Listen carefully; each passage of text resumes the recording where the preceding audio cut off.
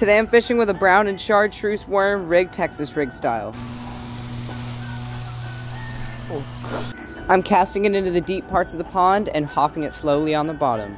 The reason why I love this worm is because when you hop it up and down, that chartreuse tail sticks right up and wiggles around. But I don't only fish this worm in deep areas, I also like to fish it in shallow shaded areas. I knew there would be a bass there. Come here, buddy.